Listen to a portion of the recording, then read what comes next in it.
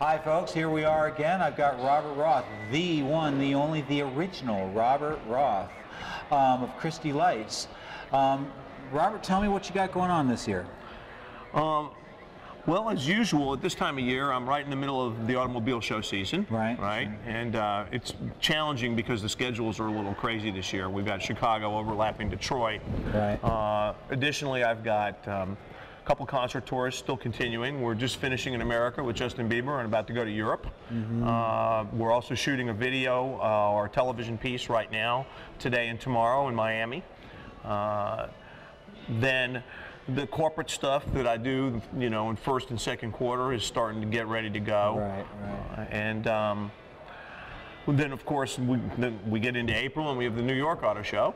Right. And a number of other special projects. Well, now, you just recently moved into Nashville with a pretty big footprint. Tell us a little bit about that.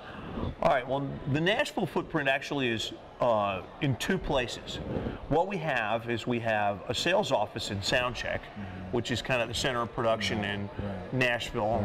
And so that allows us to be right with our customer base and be able to reach out and be right at the nucleus. Very well put. At the nucleus of production in Nashville.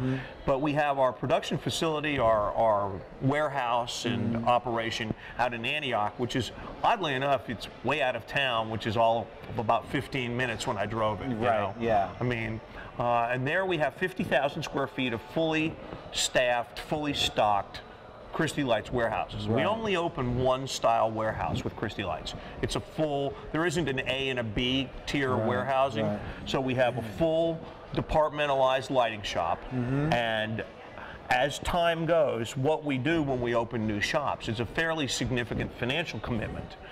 Because obviously if you have 11 shops, which we had, and you go to 12, you can't simply dilute the equipment across the 12th shop. You have to add inventory in place. Right. So that obviously was a pretty big investment in new inventory for this new location. It's ongoing, but yes, it is a big investment. Right.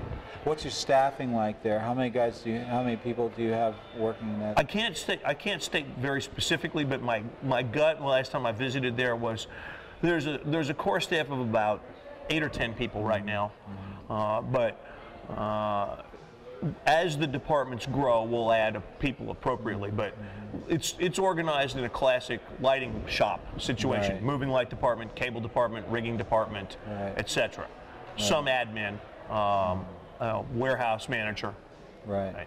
The space is it's very nice. It's modern warehouse space. It's about 35-foot ceilings, 8 or 9 dock doors, so we can really process a lot of throughput in a place like that. Rigging capability in there? Not really, because we're not really trying to hang shows there. Right. I mean, over the course of the next, short period of time, I think we're going to find more rehearsal space and soundstage space come online in Nashville anyway. But well, that leads into an interesting question. I mean, Christie's always been known to have a huge corporate presence. But there's also the touring aspect, and are you looking? Is Christie looking to advance its market share in the touring industry? Is there a concerted push about that, or is it?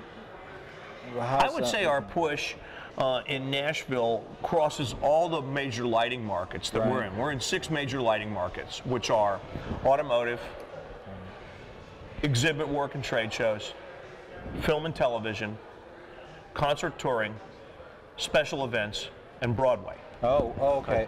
So we're involved in all those markets, and Nashville's centrally located. We're only 500 miles from Chicago, 550 miles from Detroit, 750 miles from Washington, D.C. So it's a great nexus to touch a lot of the markets I just spoke about. Because in the Broadway side, there's Broadway touring, of which some of my associates are very involved. I'm not, but they are. And that way you don't have to pull away from resources in Orlando or Orlando has its own marketplace down there, and there's obviously a very active exhibit business there.